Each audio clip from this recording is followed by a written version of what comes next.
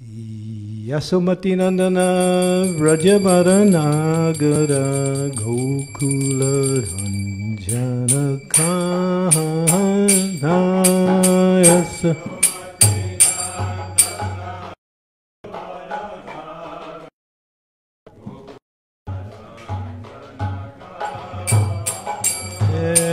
Gopi Paranandana Madhamanohara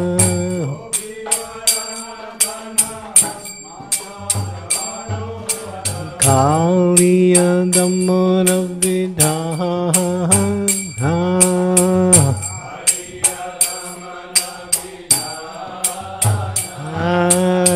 Kaliya Dhammana Vidhana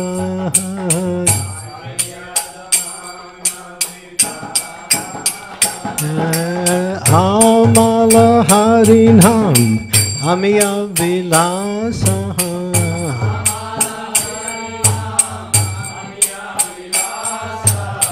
Amala Harinam Amiya Vilasa Amiya Vipina Purandara Navinana Gadabara Vamsi Vadhanasi Vahasai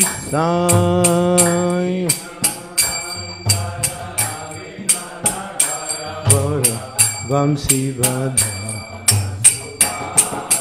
Hey Vrajajana Phalana Sudakulhanasana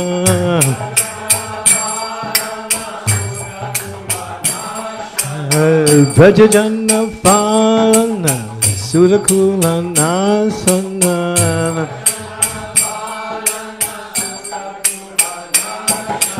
Nanda Godhana Rakuhan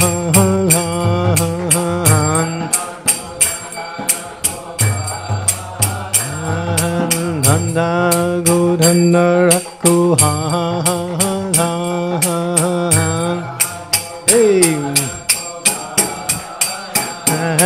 Govinda Madhava Navanita Taskara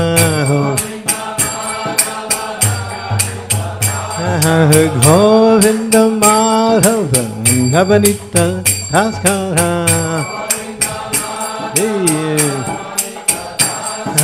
Sundarananda Gopala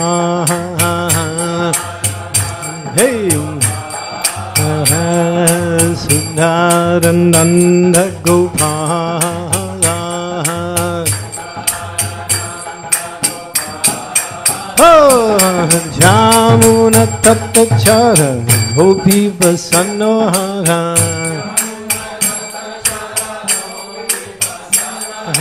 Jamuna Tapachara Gopi Vasanohara Hey Rasa Rasika Kripa Mohaya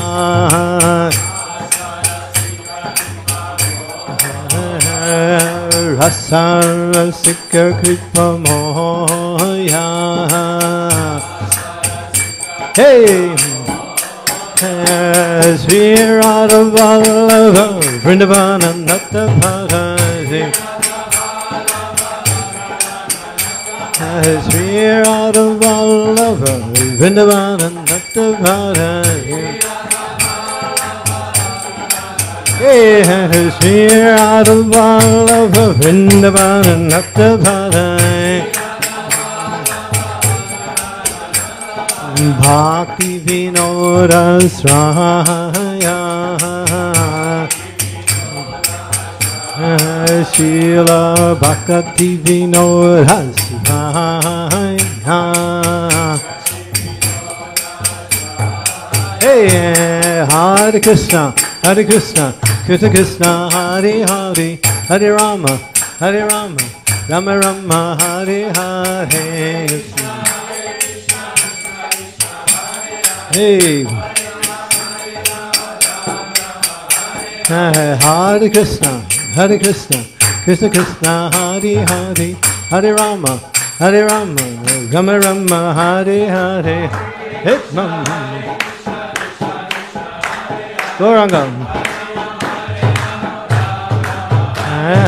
Hare Krishna, Hare Krishna, Krishna Krishna, Hare Hare, Hare Rama, Hare Ram, Rama Rama, Hare Hare, Krishna Krishna,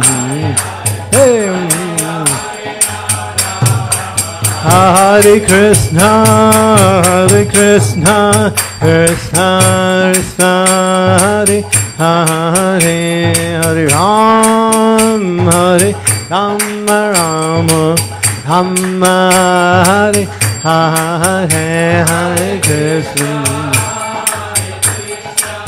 Krishna Krishna, Nitai Gaur, Hey Hare Rama, Hare Rama,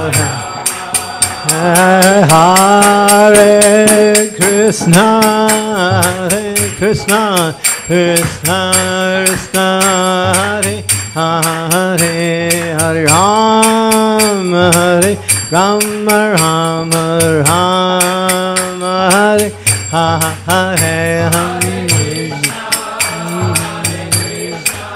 Hare Krishna, Nitai Gaur,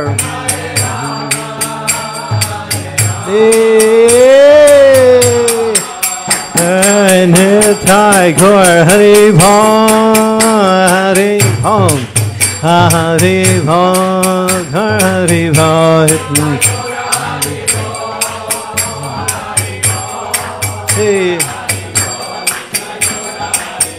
Jaya Pancha Tattva, Pancha Tattva, Pancha Tattva, Jaya Pancha Tattva.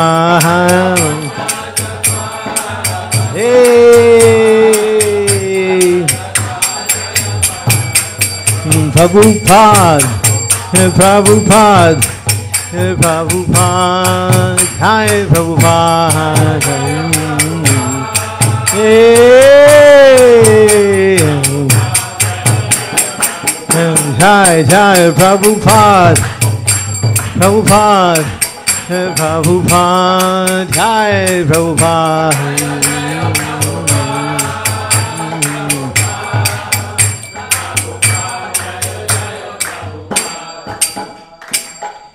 Yasomati Nandana, Prajabhara Nagara, Gokula Ranjana, Kana.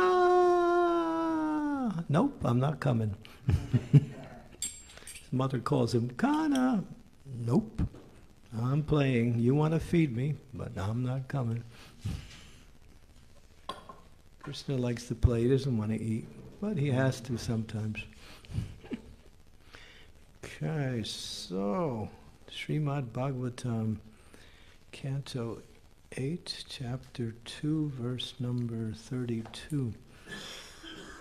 The elephant Gajendra's crisis. Om Namo Bhagavate Vasudevaya.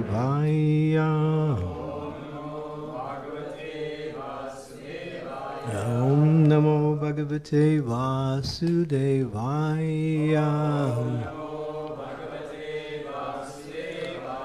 Om Namo Bhagavate Vasudevaya.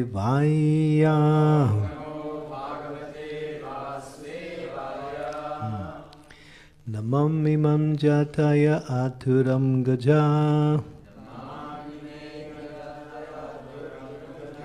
Kuta karinya prabhavanti mochitum. Grahena pasena vidatur avrito. Pyaham chatam yami paramparayanam.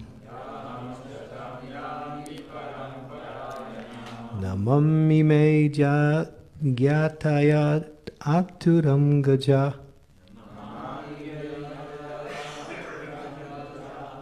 Kuta karinya prabhavanti mohitam.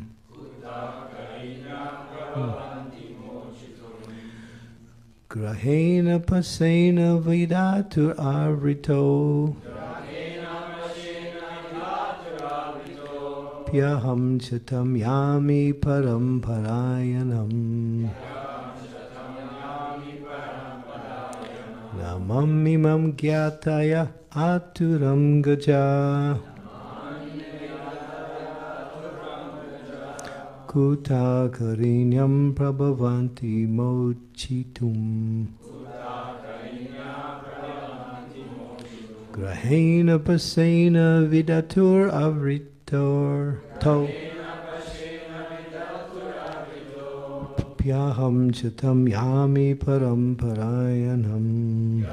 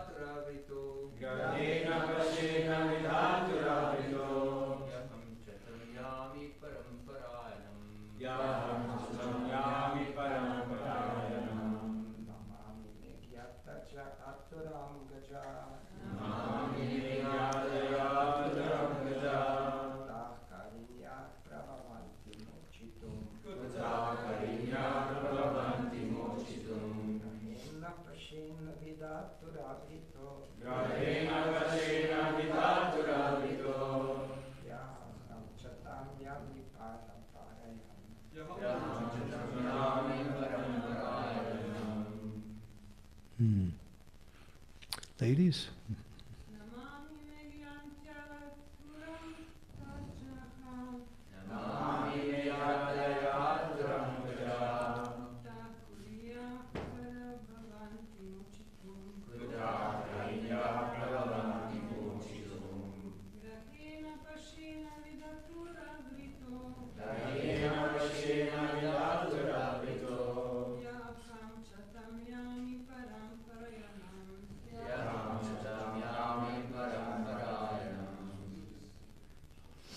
Anyone else? Na. Not. Mum. Me. Ime. All these. Gyataya. Friends and relatives. The other elephants. Aturam. In my distress.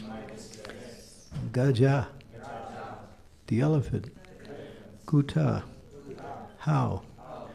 Karinya, my wives, Prabhavanti, are able, Mochitum, to deliver from this dangerous position. Grahena, by the crocodile. Pasena, by the network of ropes. Vidatu, of providence. Avrita, captured.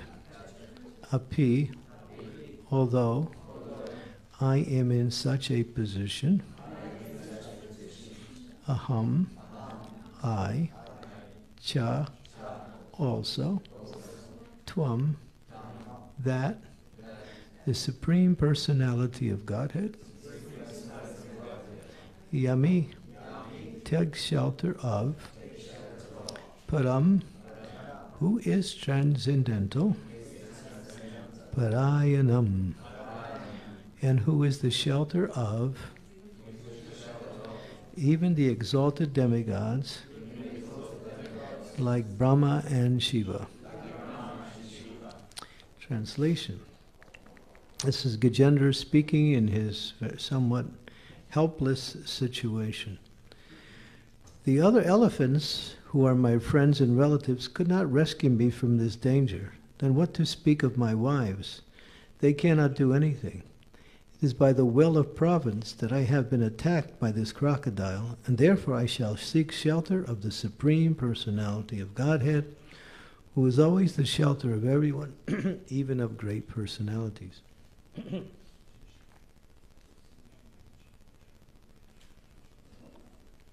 This material world is described as padam padam ya vipadam, which means that at every step there is danger. A fool wrongly thinks that he is happy in the material world, but in fact he is not. For one thinks in that way is only illusioned. At every step, at every moment, there is danger.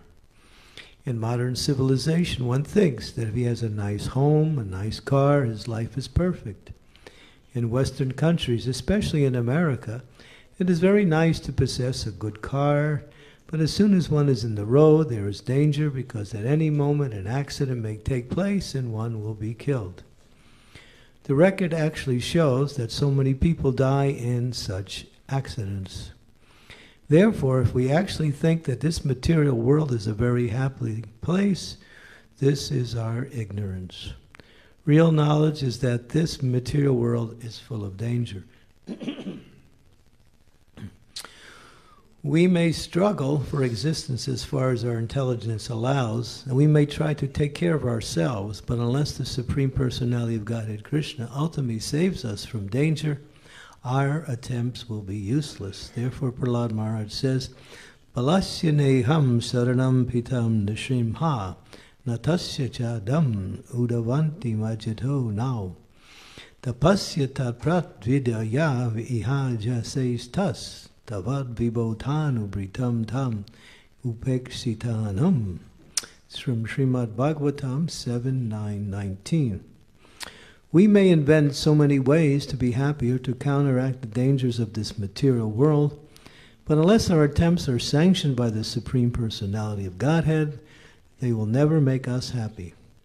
Those who try to be happy without taking shelter of the Supreme Personality of Godhead are mudhas, rascals. Namam duskritino mudha prapadyante naradharma. Those who are the lowest of men refuse to take Krishna consciousness because they think that they will be able to protect themselves without Krishna's care. This is their mistake. The decision of the king of the elephants, Gajendra, was correct. In such a dangerous position, he sought shelter of the Supreme Personality of Godhead. Om Gyantimidandasya Ganajana Salakaya Chaksu Unmilitam Yena Tasmai Shri Gurave Namaha Shri Chaitanya Manobhistam Staptitam Yena Bhutale Swayam Rupa Gadam Mayam Dadati Swam Padantikam. Jai Sri Krishna Chaitanya Prabhu Nityananda Sri Advaita Gadadhar Asari Gaur Bhaktavinda. Hare Krishna, Krishna Krishna, Hare Hare. Hare Rama, Rama Rama, Hare. Ila Prabhupada ki jai. Vanchakalpa Trubhischa Kripa Sindhu Vevacha Patitanam Bhavanebhyo Vaishnavebhyo Namaho Namaha.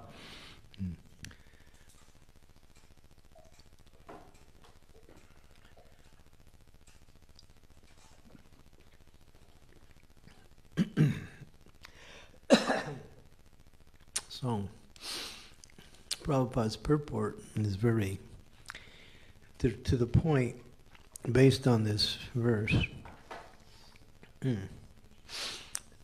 Rake Krishna Modi Ke, Modi Krishna Rake Ke. Which means, Rake means protection. No one can protect themselves unless Krishna gives protection. And no one can do anything to harm a person who is protected by Krishna. So that's the idea, is to take shelter of the Supreme Lord. He's the supreme power within creation, and therefore nothing can escape his, jurisdiction. He likes to give protection to his devotees, and therefore, but he also wants us to seek his protection. Sometimes he gives protection even without us seeking it, but not always. Because he wants to teach us also that the material energy works under his control also. So the material energy gives us trouble, which is the energy of Krishna. And at the same time, Krishna is there to give you protection. So both are working under his control. One is directly, and the other one is indirectly. So people take shelter of Krishna indirectly by arranging, as we see here. We have this elephant who's quite powerful elephant. He has many friends, relatives, and wives. And when he was fighting, he fought for a long time. The demigods were astonished just to see how long that fight went on. It went on for 1,000 years, they were fighting. But no one could win. But the elephant, because he was outside of his natural environment, he was getting weaker and weaker. And the crocodile was getting stronger because he was in his natural environment. Prabhupada makes this point in another verse where he says that one should learn to fight in the where the best you can fight. You should fight where you... In other words, ashram. What ashram is the best for you to make advancement in Krishna consciousness? That's basically the understanding. And so we choose an ashram not so much because it's, well, I like this one, I don't like this one. What is best for my spiritual advancement? So then people are different, and people have different inclinations, tendencies, and personalities. So some do good in one ashram and will not do good in another, and vice versa. So here we find the elephant's getting weaker and weaker and weaker because he's outside of his environment. And the crocodile, being in his environment, is getting stronger and stronger. So then he realizes there's nothing left to do. He came to that realization only when he became overwhelmed. He didn't come to that realization at first, and that was his mistake, you might say. Because, as Prabhupada says, this place is dangerous. Padam padam yavi padam. This verse is from the 10th canto spoken by Lord Brahma himself. There's danger at every step. Prabhupada talks about driving on a highway and there's always accidents. Usually every summer I go to America and spend a couple months there. And I spend some time in Chicago. And I'm driving along the highways in Chicago. They have these big, right above the traffic, they have these big, kind of like signs where they flash different things on there. And they keep a record of how many people die in car accidents in the state of Ohio. So you're driving there one day and you see, one number, and you come back at about a week later and the number's doubled, like that. And it's really astonishing how many people die in car accidents. It's really like, I remember just like 500 people in 1 month in one state. That's just one state. And there's 50 states.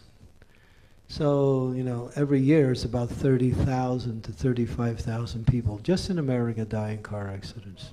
What to speak of injuries. So, and everyone's thinking, well, I got my fast car and I'm a good driver, but the other guy may not be, So, you wind up being victimized by somebody else who's not paying attention. So it's a difficult situation living in this material world. There's always danger. So you might say, well, I won't own a car. That way I won't get killed by car accidents. I'll stay out of cars. But you can die just by walking across the street. There was one very somewhat famous personality. Maybe you've heard of him. He was a German. He came up with this diet called the mucus-free diet. And it was mostly eating fruit. It was just practically 95% was a fruit diet. And he developed it, and he was tested for health, and his health was like, the best. And he had optimum health. He was in his middle ages, in late 40s. And then he became famous to propagating this diet, and he was writing articles, magazines, and appearing in, public talks. So in one public talk, he gave a talk, and then he left the arena, and he was walking outside, and he didn't see, but there was a banana peel on the ground. And, banana peels can be slippery. So he happened to step on the banana peel, and it slipped, and he fell. He hit his head on the ground. But the good thing is he died healthy. You should always remember that. He died in good health. So, this is material life, You can make all the arrangements you can to somehow prolong your life or try to protect yourself. But there's only one protection, and that is Krishna, the Supreme Personality. And the thing is, Krishna likes to protect his devotees. He enjoys that.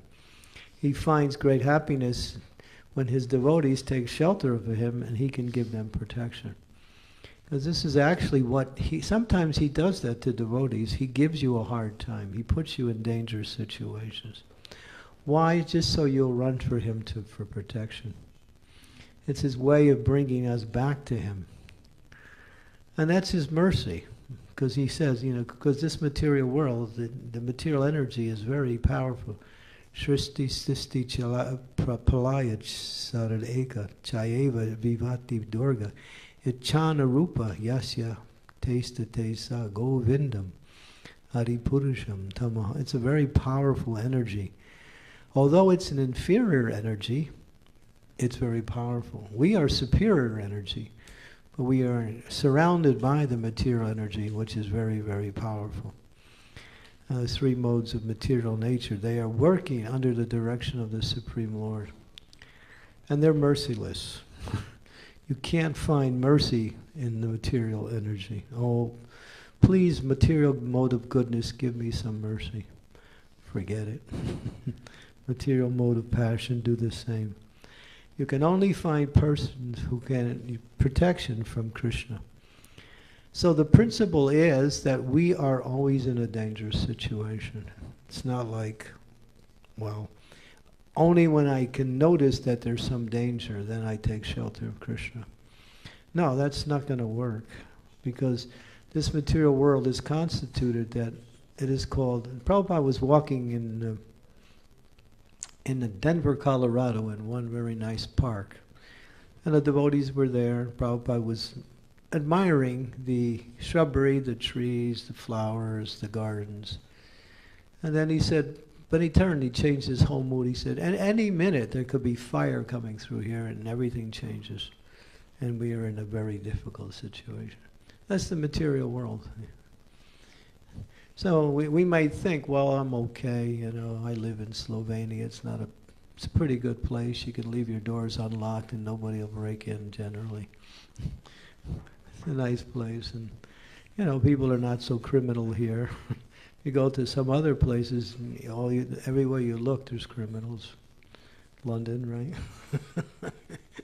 So, wherever you go, there's always some kind of situation where there's dangers.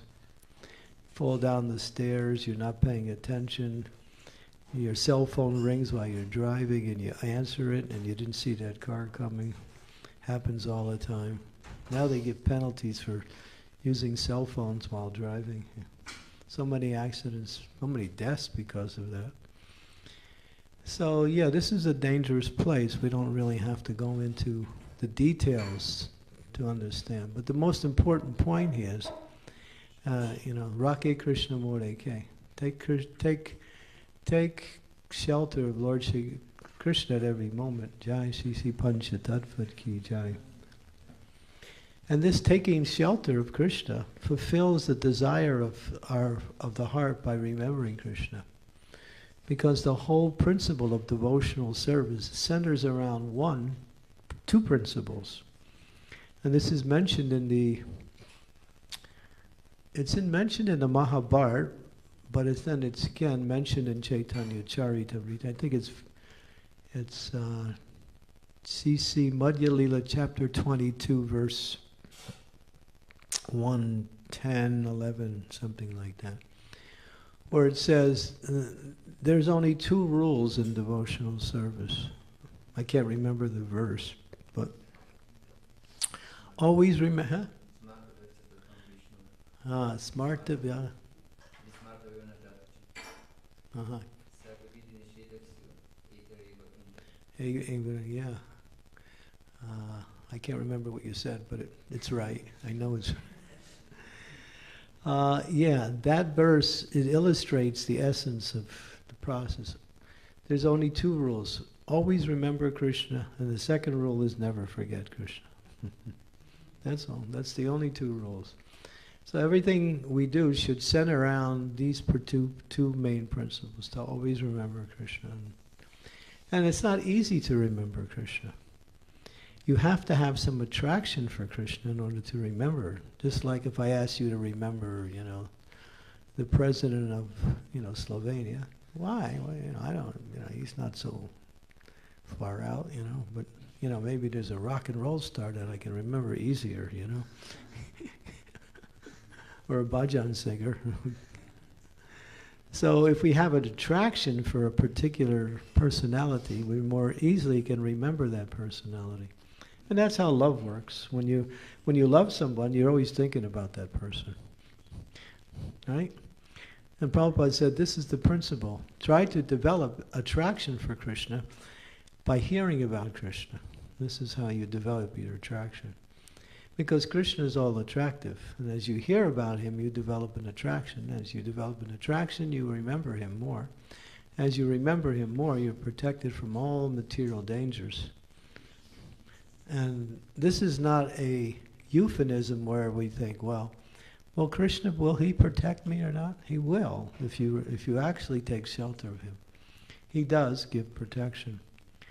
There was one situation, I think I've told this story here before, but it's very instructive. Two devotees were sent to Bangladesh to preach during the war in 1972 in Bangladesh. Prabhupada was in India and they were in Bangladesh. And so Prabhupada preached, and they were two sannyasis, Brahmananda and Pushta Krishna Maharaj. And so it was quite dangerous there. They were trying to preach Krishna consciousness. And there were Hindus there, giving them shelter and hiding them away. But still, the war was going on, and the Muslims were increasing their power, and they were killing anyone who was, so-called enemy. So it became quite concerned. Srila Prabhupada thought, maybe I should bring these devotees back. So he started writing letters, but the letters weren't going through because of the war. And so Prabhupada was praying for them. But at the same time, they were also hearing from the local people, it's not good, you better go. Try to leave. Because there were buses regularly leaving Bangladesh and taking refugees out of the country. But the problem was that at the border, the Islamic army was stopping the buses and seeing who was on the buses. And if there was any so-called enemies, they would take them out and execute them right on the spot. So they stopped the bus with the two devotees on it. They saw them, oh, here they are. So they took them out and put them in front of a firing squad. They were about to shoot them. And so Brahmananda gets an idea. He's got his beads, and he holds his beads up in the air, and he starts chanting as loud as he can, just chanting the holy name. Pushta Krishna gets the idea, and he joins him, and they're both yelling the holy name out. And then somehow or other, here comes Krishna. And then the Islamic army got bewildered, I don't know, by Krishna's arrangement. And all of a sudden, they turned around, and the head guy said, all right, get out, get on the bus and get out of here. Put him on the bus and shipped him back out. True story. And there's so many stories of how devotees took shelter of Krishna, and all of a sudden the whole situation changes. I think we also have that experience too, maybe in a smaller way, in our day-to-day life. As soon as we think of Krishna, everything becomes natural and easy. And as soon as you forget Krishna, you're on a mental platform. Good luck. Good luck. And so, this is the process to always remember Krishna. And so the material world forces us to take shelter. Here we find people want to take shelter of some kind of material arrangement. There was one, I'll tell another story. Hope you're not bored by these stories. There was one devotee, this was in the early days of Krishna consciousness. He was a very serious and very fixed devotee. But his father was a hunter, and he didn't like Krishna consciousness. He used to be a very big hunter. And so, he was trying to preach to his father and mother. His mother was somewhat open, but his father wasn't listening to any of it. And of course, we learn from the scriptures that at the time of death, the Yamadutas come for the sinful people and take them away. And there's people who see them. So this person, his father, he was undergoing some, ailment, and he actually started to die. And he was dying at home. And while he was dying, his eyes got big, and he started yelling to his wife, "Bring my gun! Bring my gun!"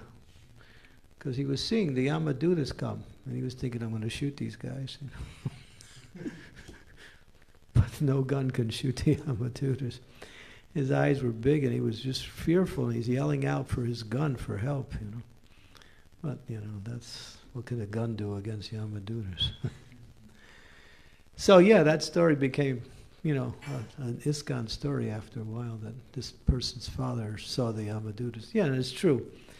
That's why people at the time of death, materialists, they go through a very fearful experience. It's not only because of the pain of death, but actually seeing the agents of Yamaraj coming, and they're not nice guys, They haven't won any beauty contests, They're very, quite hideous-looking personalities. And they come with ropes and various other instruments to take you away. Take your subtle body away and then bring your soul and the subtle body to Yamaraj, and then after that it's more suffering. So this is the material world.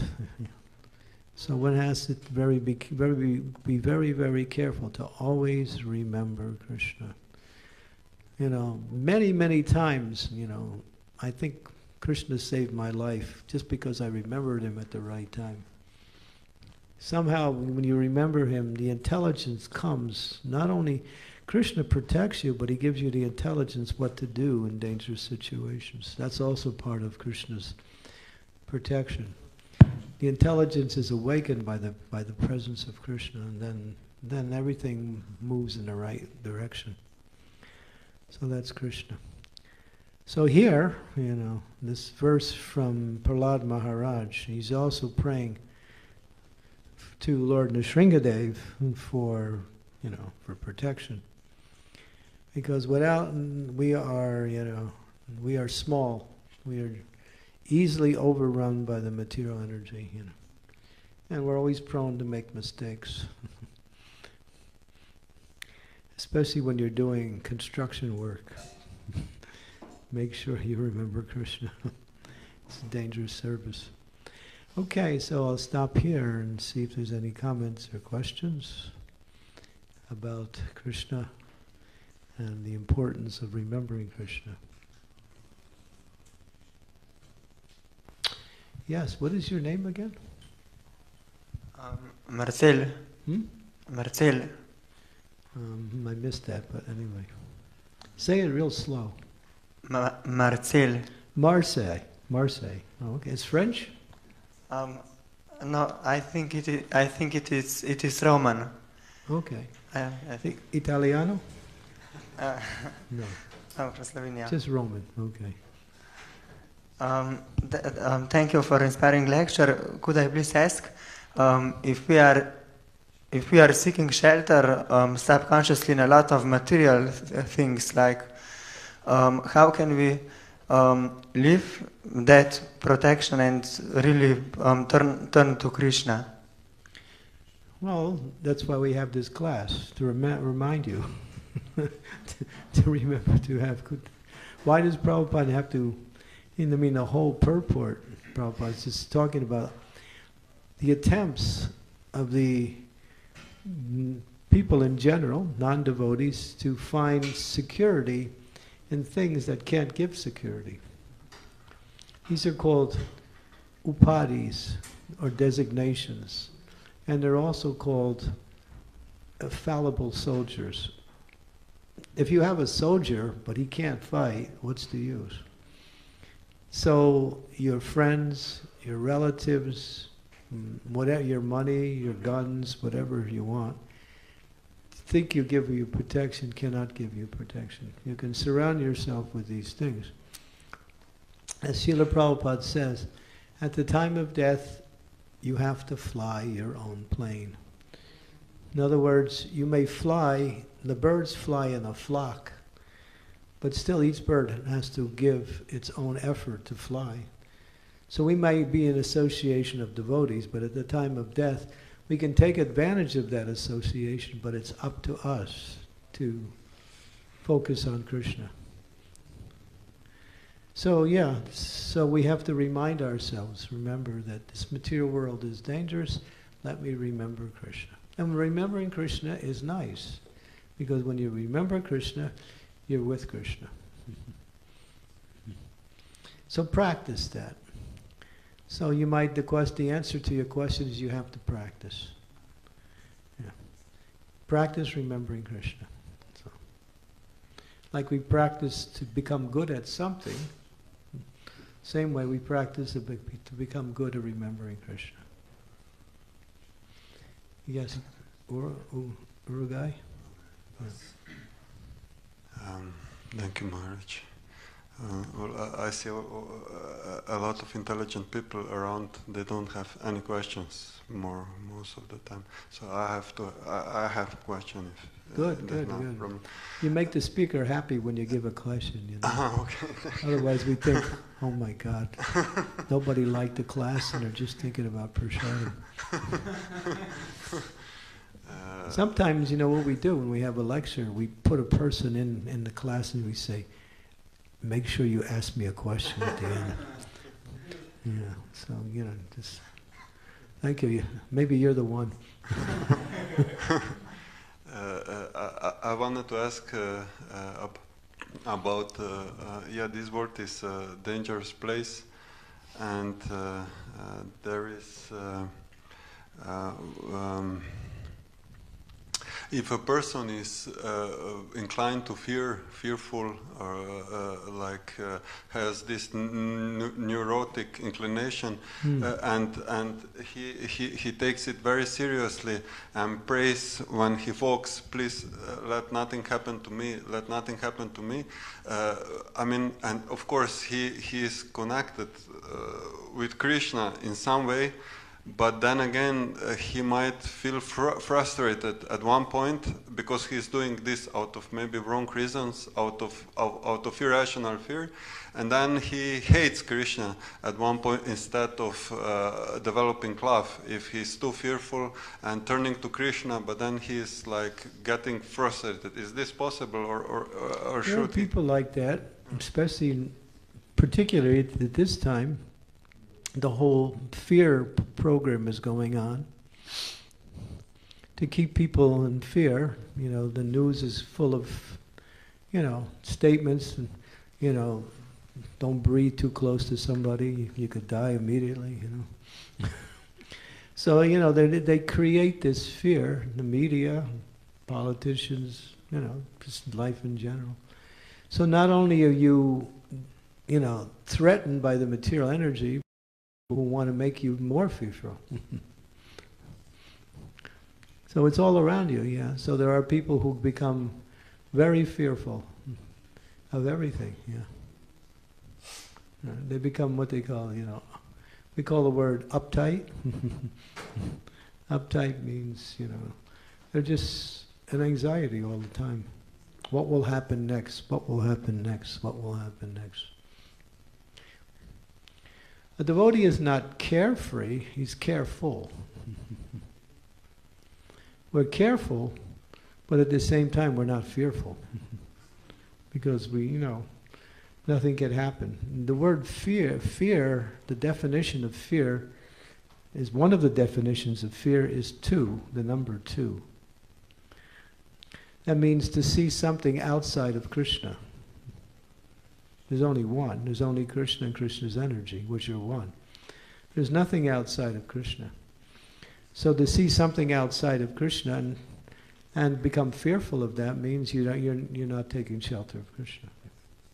Because nothing can happen without the will of the Lord, like that. But at the same time, you can't play with material nature. You can't be careless and think Krishna will protect me. That's not. You can't be foolish. Well, I'll just go walking across the street without looking. Well, you know, you're supposed to look. You're supposed to use your intelligence. So if you're following the general, way to live nicely, then be careful, but be conscious. Therefore we say, be careful of material energy and conscious of Krishna, that's all. Practice that. But people who are neurotic, what can you do? You can't convince them otherwise, Mm-hmm. I mean, you shut the lights off in some places when it's pitch dark. People are, screaming. They're standing there in the room is all lit up, and all of a sudden you shut the lights off, and everybody gets scared. Nothing's changed. The light just went off. That's all. When people are afraid of darkness, they're afraid of frogs. Yeah. They're afraid of. What are those? Chimes, chimes. Yeah. People hear the sound of chimes, they get very fearful. Yeah, frogs. There's like hundreds and hundreds of what they call phobias. What they call phobias. These are elements of fear. You can read it. If you look up phobias, you can find a whole list. People are afraid of themselves too. So this world is characterized by fear. Padam padam ya vipadam. But therefore, devotee is abhayam. Srila Prabhupada's name was Abhay. Abhay means without fear. Bhaya means fear. Abhay means without fear. So remember Krishna and practice that. And even if you forget Krishna, he'll still protect you if you're trying to remember him. Mm-hmm. Yeah. I don't want to belabor the answer, but I got about a month ago, one of my devotees, he's an Uber driver, so he was going to his car so he could do his service, being driven by another Uber driver to get to where he was going, and all of a sudden, the car got out of control and it spun into the other lane, and a big truck was coming, and all of a sudden they all started chanting Hare Krishna, Hare Krishna. And after some time the car just stopped, and they didn't hit anything, nobody got hurt. As soon as they started chanting Hare Krishna, everything changed. I mean, they were really chanting. It's not like the way we chant Hare Krishna, like, whoa. It's like with all your might. So yeah, Krishna's there. He's there. He likes to give protection to his devotee. One of the 6 symptoms of surrender to the Lord is to realize that Krishna is the only protector, not just the protector, the only one. If someone else can give you protection, that means he's empowered by Krishna to do it. If Krishna withdraws that power, that person can't do it, can't save you, no matter who they are. Like that. So that's how it works. Adi, you have a question? No? Well, okay. Yes, Gormitra. Hare Krishna. Thank you very much, Maharaj, for a very nice lecture. So I like this last example you gave, and of course all previous. So I wonder, this material world is very dangerous, as you said, and even though we try to be careful, mindful, we do make mistakes, we have deficiencies. So I wonder, is there any gap, if you do some mistake that you will not be protected by Krishna will or by your destiny? The wheel can fall off, or you sleep while driving, or this construction work you mentioned. Well, this opens up a whole new dynamic. Because sometimes people say Krishna doesn't give protection to the body, but he gives protection to the soul. In other words, he's always protecting your Krishna consciousness, so it's not jeopardized in any situation. But he also gives protection to the body. So when he appears to fail to give protection, There's a reason why. But it's not that he's failing. There's a higher reason that you can't see. You know, why do two people, they get cancer, one gets cured and the other one doesn't? Both are devotees. Maybe a reason. We can't see that reason. We have to have faith that Krishna always is the well-wisher of his devotees. He says that. But he's not always there to somehow or other fulfill our material ideas of protection. It may come in one way, it may come in another way. Krishna can see past, present, and future. So when he acts, he's also acting. Sometimes, I'll say this is speculation, but I think it's also been said before. Sometimes Krishna will not allow a person to live longer because he sees that at the point they are now, they're Krishna conscious, and if they continue to go, they will fall into Maya. So he uses that situation that they're in and takes them back at that time, rather than let them go on and they'll fall away from Krishna consciousness. Because Krishna can see past, present, and future. So that's one of the ways he works to protect our Krishna consciousness. And he uses material situations to bring us closer to him.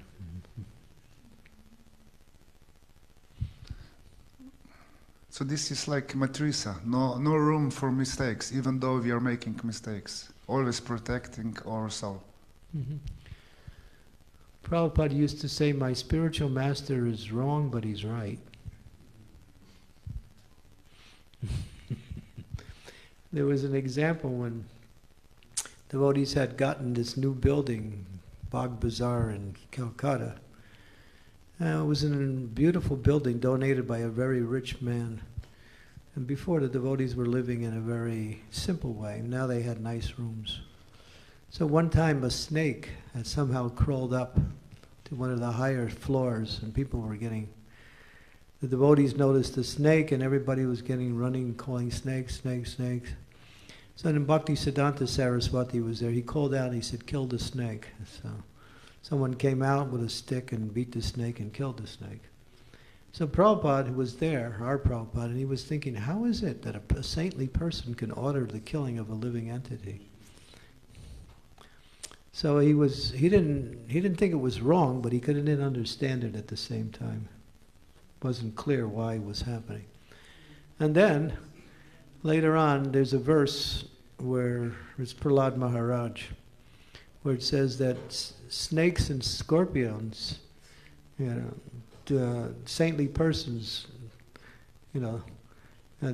take pleasure in snakes and scorpions being killed. Why? Because snakes and scorpions are types of animals that you don't do anything to them and they will attack you anyway. Most animals will not do that. If you do something to disturb them, they may.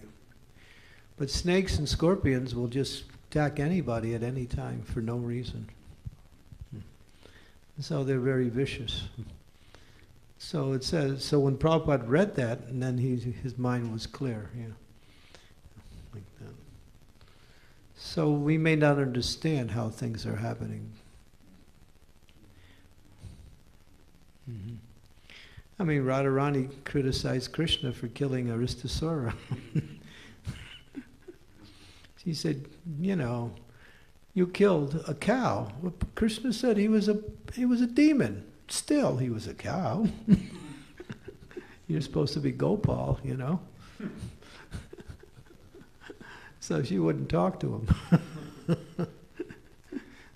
Krishna said, all right, I'll perform some austerities and penance and I'll purify myself. Because she said, you're impure, you're going to have to bathe in all the holy places. Krishna said, I'm not going to all the holy places, I'll call all the holy places here. So he did. And then he made his own kund, who later became Shama Kund. He bathed.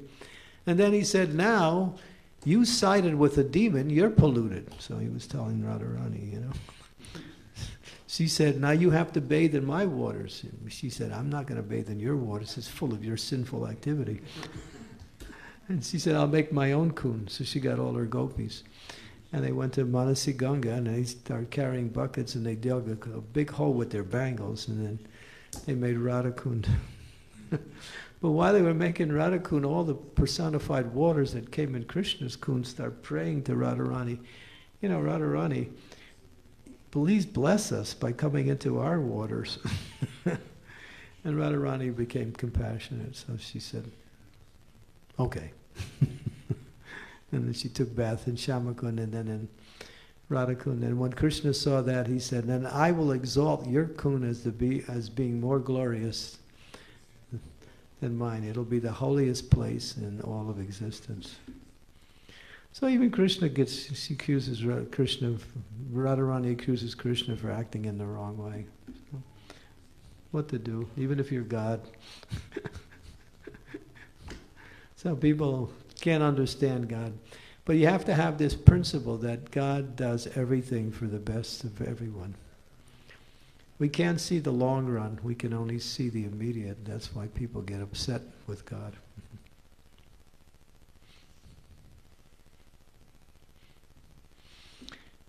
Does that help a little bit? Yeah, thank you very much. Thank you. Yes. Mm-hmm. We can give you the mic. Yeah. Thank you.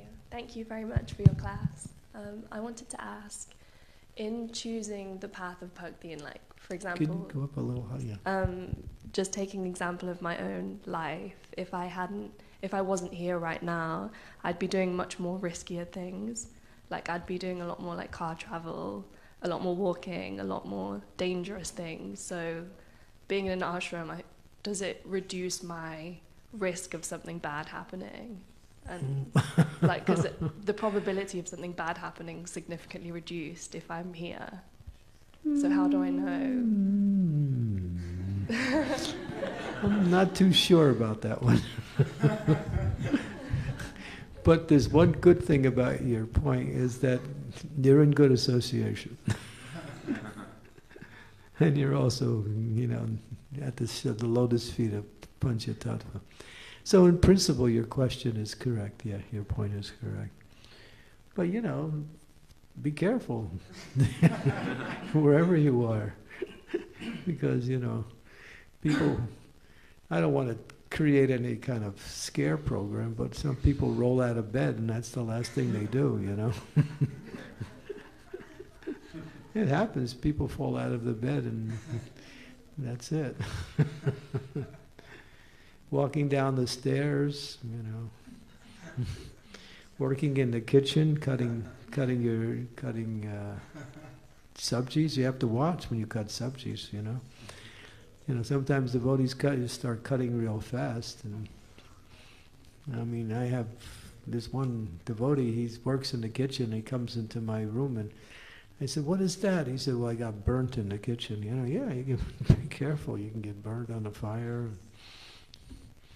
So yeah, it's not like what you're saying is relatively true. Yeah, it's relatively true. But in principle, the idea is wherever we are, there's always opportunities to get, you know, in trouble or get, you know, hurt or, you know, even severely hurt. It happens. So always be careful wherever you are. And that means the atmosphere of the temple creates the opportunity to remember Krishna easy. So that's the advantage also. And then, of course, the association, yeah. But we should always remember that it could happen at any time.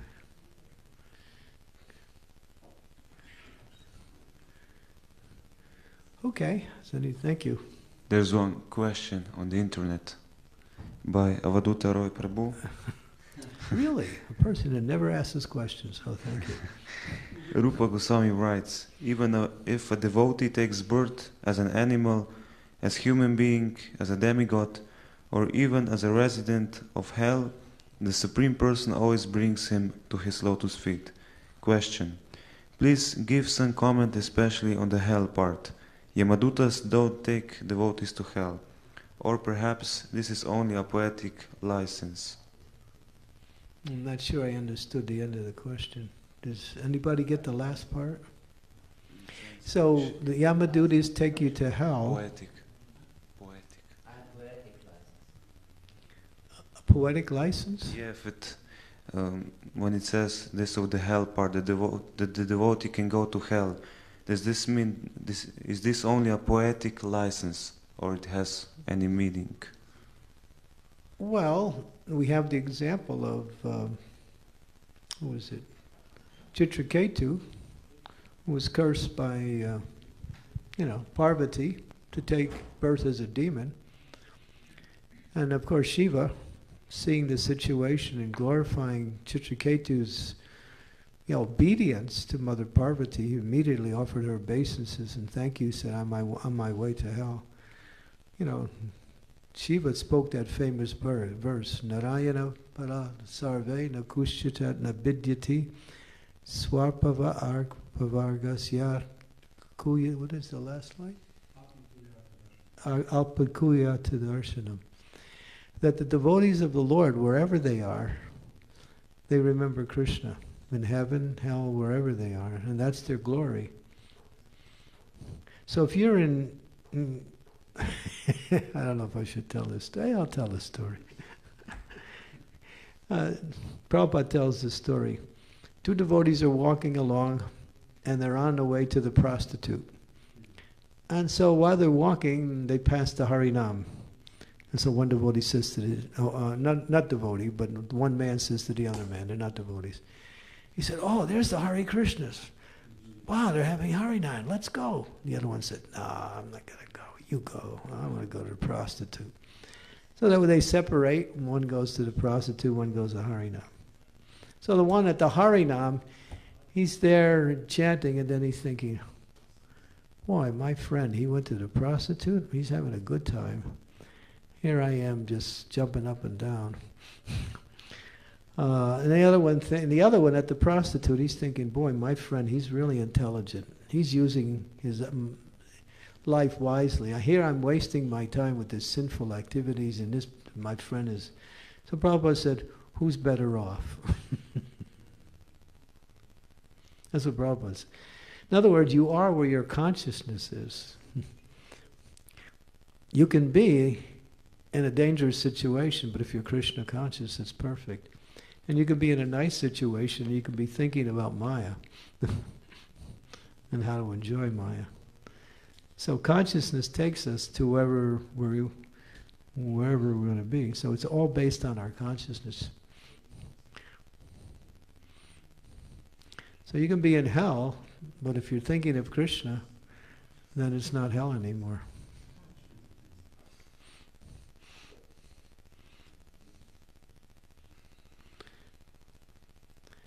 Okay? Mm-hmm.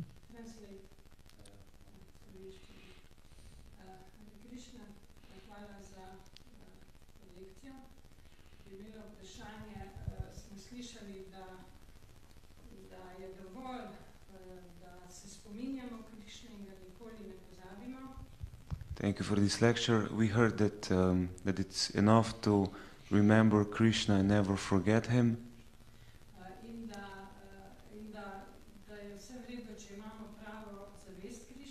And that it's all okay if we have the right consciousness of Krishna, Krishna consciousness.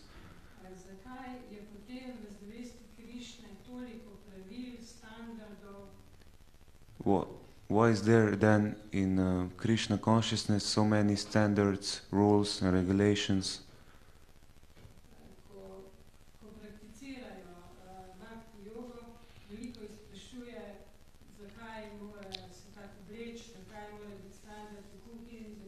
Yeah.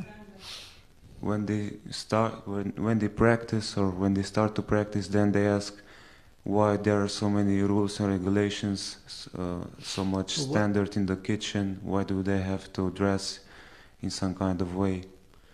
Well, there's two. I think you're talking about two categories. There's the rules and regulations that govern our activities in devotional service. And then there's rules for the temple, rules for the kitchen, rules for the ashram. So there are two kinds, but the general rules and regulations are meant to get you off the bodily platform. That's what they're for. Nishedas and vidyas. Vidis. Vidis means things to do, and nishedas means things to avoid.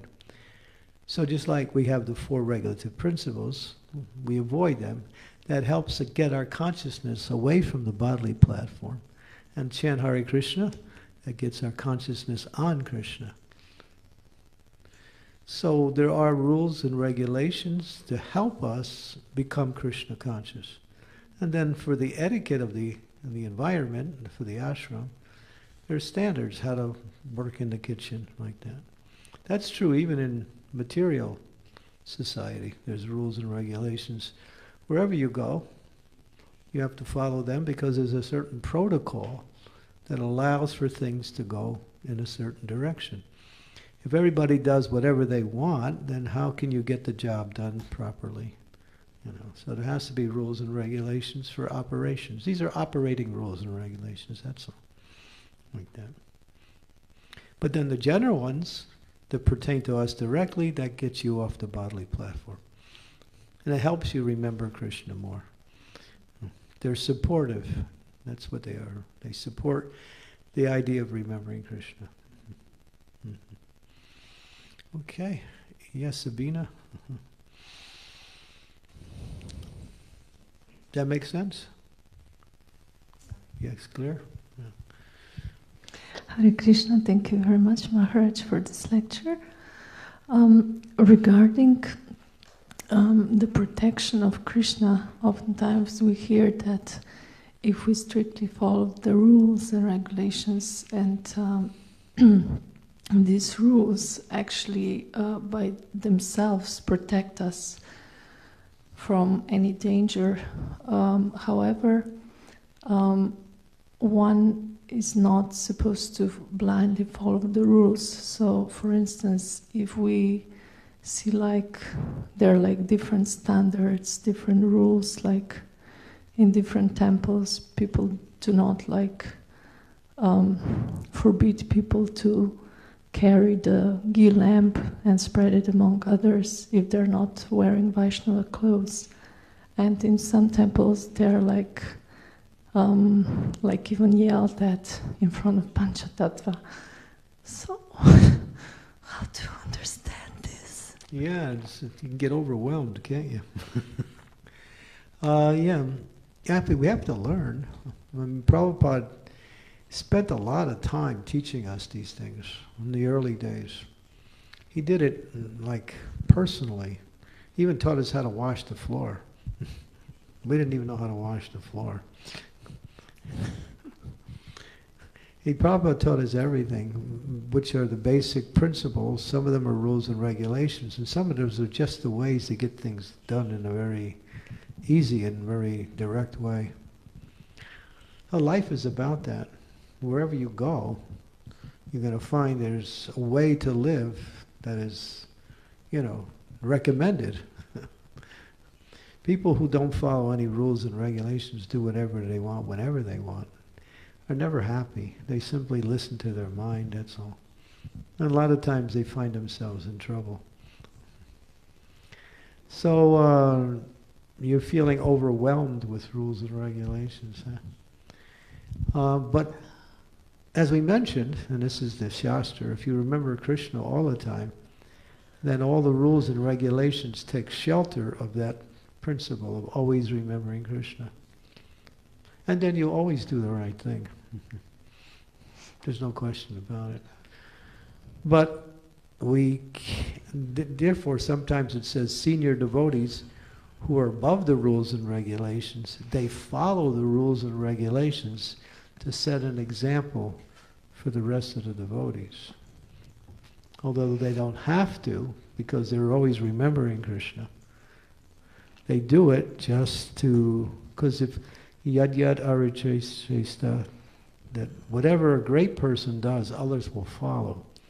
So if devotees who are above the rules and regulations don't follow, other people will follow, and then that'll be a problem.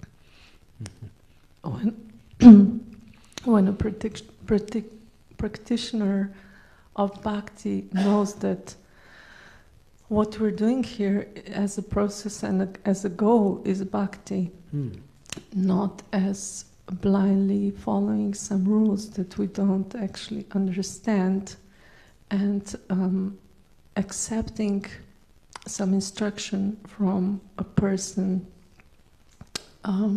or from a, I don't know. Oh, yeah. Okay. That is actually like really rude, and there's an etiquette that This is called Vaishnava etiquette. Vaishnava etiquette is actually the principle by which a devotee actually can understand how to practice Krishna consciousness. When Prabhupada was presented by one philosophical point, one lady, she said, this is what this person says. Prabhupada said, well, what is his behavior? If you don't behave properly and you're trying to practice Krishna consciousness, it doesn't work. There is a certain etiquette, and it's called, etiquette means the way by which Krishna consciousness develops through your behavior. That means speech, action, even mind. All these things are part of what is etiquette. And we have, there's etiquette for all areas of Krishna consciousness. So following the etiquette means learning how to act in the proper way. And a devotee is seen, a person is not so much attracted to another devotee by how much they know. We don't impress people by how much we know. We impress people by our behavior. If a person knows a lot but doesn't behave much, right? It's not very, people want to stay away from that.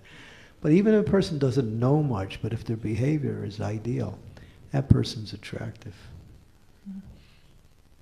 So this etiquette is really foundational to practicing Krishna consciousness successfully.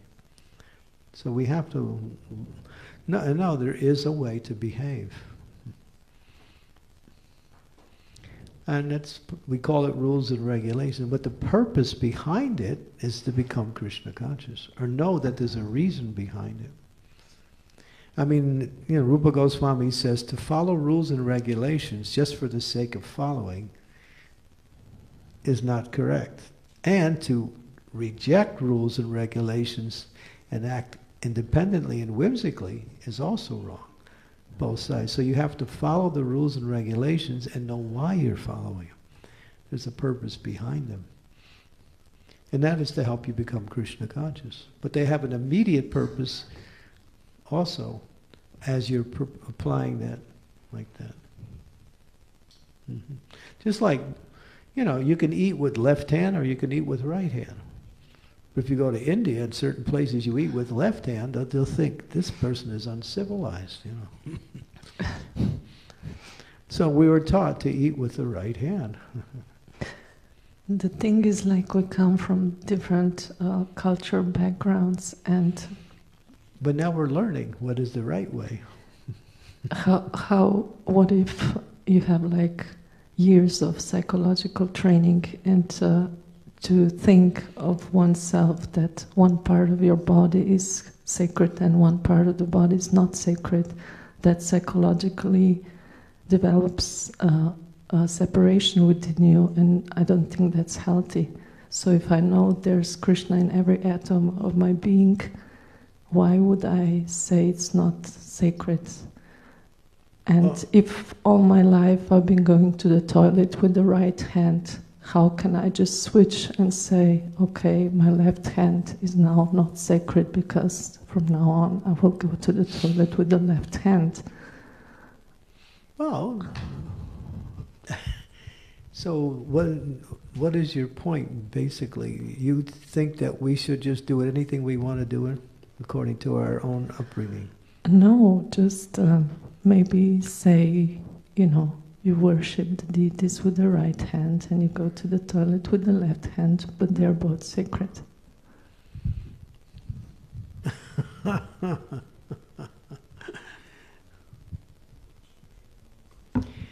Well, in India, of course, just like if you, I won't do it, but if you point somebody like this finger is considered to be not a good finger, but it's the same part of the same sacred body. So if you point at somebody like, somebody goes like this to you, do you feel happy about that? No, you feel like you're being, criticized. But this is an indication. So body language is also part of culture. Mm-hmm. Body language is a very big part of culture. I can just see what you're thinking about just by the way you're sitting right now. It's easy to see, There's those who are half out the door already. And those who are tired. And those who are thinking about everything else but what I'm saying. Just by body language. Body language is very big, it's very powerful. So don't neglect that. If you think, well, it's only in Krishna consciousness we do that, outside people also pick up on these things too. Mm-hmm. Yeah. So there's a rule, there's a purpose why we do what we do. And when you learn it, you like it. And when you don't want to learn it, you don't like it. If you learn it, you actually enjoy it. Oh, this is the right way to do it. Okay. There's a right way to do it. Mm-hmm. All right, so your body is sacred.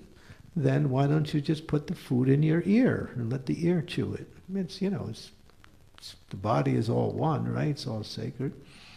But the body has different parts, and each part has its own particular function.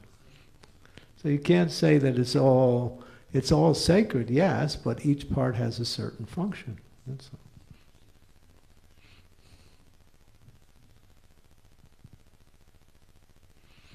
all. There is people, and there's signs that people use. The whole science of mudra, mudra.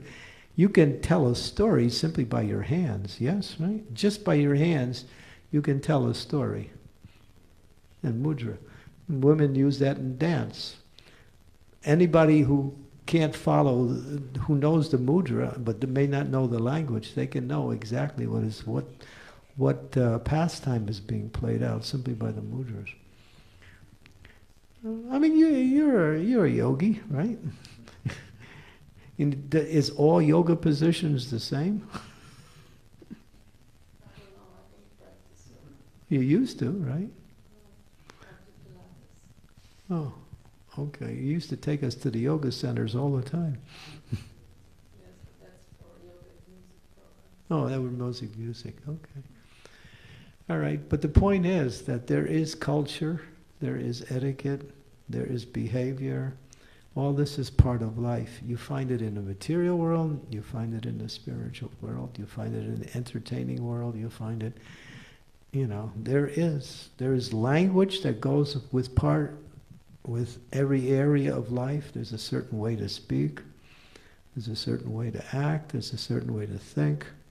It's all connected with your goal in life or your lifestyle. So if you connect the Krishna conscious principles that are given to us by the acharyas and apply it to Krishna consciousness, you'll find Krishna consciousness is really nice. You actually feel part of a spiritual culture. It's culture. Culture means, proper behavior.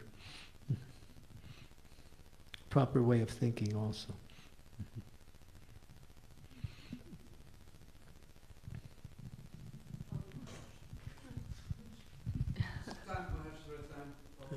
We're getting to the end. Should I say stop now?